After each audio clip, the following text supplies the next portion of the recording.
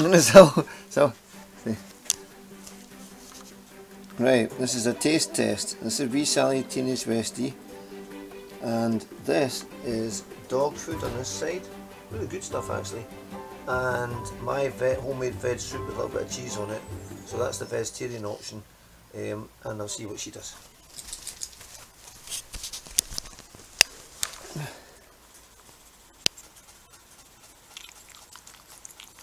Well, here's the vegetarian doggy. So that was quite conclusive.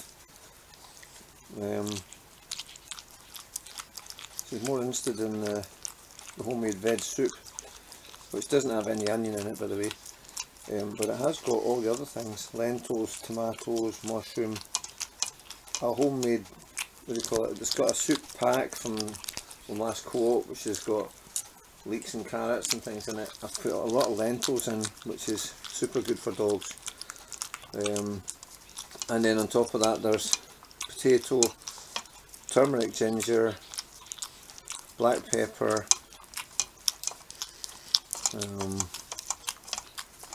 ginger, turmeric, black pepper, garlic, well, that's that gone, and some olive oil. That's what I put in there. So that's what happens with the vegetarian deal. I hope you can see this. It's not very bright, because the light is not very bright.